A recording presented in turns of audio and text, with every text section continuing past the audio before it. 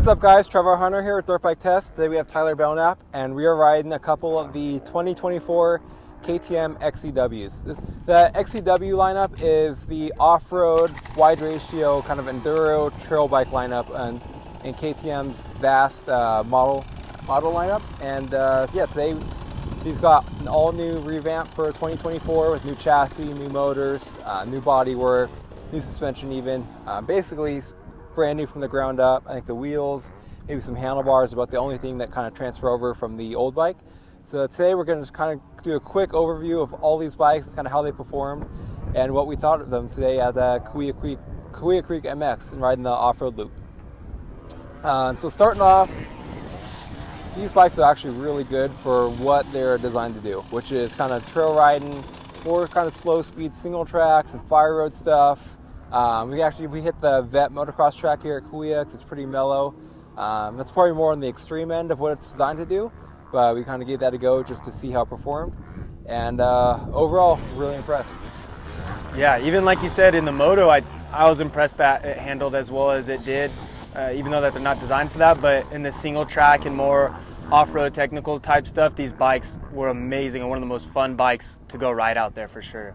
Yeah, just between the motor and the suspension, everything is super, kind of for what they are. Kind of the softer suspension, you soak up a lot of that smaller chop better, kind of go over the rocks and the roots. And that motor is super smooth power on all these bikes, but it has enough power to where it's not falling on its face so much, and you're not struggling to kind of get the bike in and out of the corners and the whoops and the ruts. You kind of have just enough power to get through that stuff, but not enough to kind of rip your arms off and make it unrideable. So KTM did a really good job with all these bikes, just making that power delivery super smooth. It's definitely more of a bottom to mid motors, especially just being the off-road kind of enduro bikes. If you're looking for a rever, these bikes aren't the ones, but if you're looking for smooth power, easy to ride, that really, like, I don't see these bikes needing any modifications to make them faster for what they're designed to do. No, absolutely not. I mean, I started off on kind of like the smaller two strokes in the beginning and then got over to the 450, and I was a little worried the 450 would be too much in that tight stuff, but every single motor just carried its own, and it never felt overbearing like Trevor said, but it would just pull its own and just kind of go through everything perfectly. Like, it was just a really good feeling bike, all three of them, through all that tight single track type stuff. And like Trevor said, they just floated nicely over those smaller bumps and stuff, but they're really good bikes out here in the tight and a little more off-roady type stuff. Yeah. Kind of move on to the handling. Big thing is these bikes all kind of ditched that Explorer fork and shock and now have exact components. So the front has a closed cartridge coil spring fork, which is basically like a race spec fork. It's the same one that comes on the XC lineup now, and so it's as good as it gets as far as the KTM and WP stuff goes. And the shock is obviously, it's a PDS shock, so there's no linkage on these bikes. So it's a little different from the XC shocks, but it's the same kind of idea and components, and overall they worked really well too. Yeah, absolutely. This was my first time riding a PDS rear shock like that, and I was really impressed with it. I didn't know how it would react or anything, and it was honestly really comfortable when I got on it. And I also enjoy that all the suspension clickers you can do by hand, which KTM's had out now for a while now, but it's still one of my favorite things that KTM has. It just makes it easy. You don't have to get sketchy, like putting your screwdriver in the boot like the old days. It's just nice and easy, just a few clicks, and you can do it on the trail while we're out there. Yeah, no, they worked really well. I personally didn't change any clickers.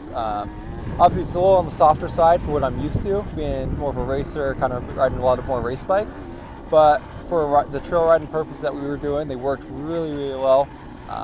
You hit some bigger whoops and kind of some bigger G-outs and stuff like that. Didn't handle those quite as well, but that's really not as typical, I feel like, for most trail riders. You're hitting more of the small chop, kind of screw edges, bumps and rocks, roots, that kind of stuff, and to me they soaked it up really well. Even with stock clickers, we just kind of set the sag and then just rode all day, and didn't have much issue there. Yeah, overall the handling of these bikes too, super nimble, super lightweight feeling, kind of for what they are. These are much heavier than the kind of the motocross off-road race specific bikes, just with all the lights and the computers and kind of some of the extra modifications that they do to these bikes, but still super light and nimble, playful, super easy to maneuver through that tight single track.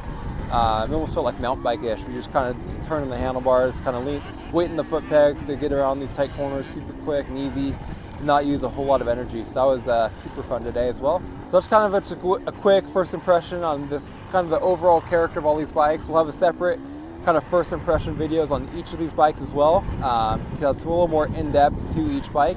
But we're going to get a quick kind of overview of how all these bikes are with kind of the new changes. And yeah, it was a good, successful first day of riding here at Cahuilla Creek on the 2024 KTM XCWs. And we hope to get some of these bikes more long-term, maybe some other KTM models, do some comparisons, kind of go with maybe some PDS versus linkage bikes, and kind of just put these bikes through its paces, because the new platform, a really solid design we feel like, just based on our first day of riding. And we're really looking forward to seeing what we can do with these in the future and kind of getting them on some more familiar territory. But until then, stay tuned to dirtbiketest.com, and we'll see you out on the trail. If you liked what you saw in this video, come check us out over at dirtbiketest.com on the webs.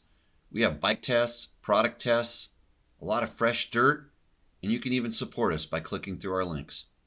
Hopefully we'll see you out in the trail.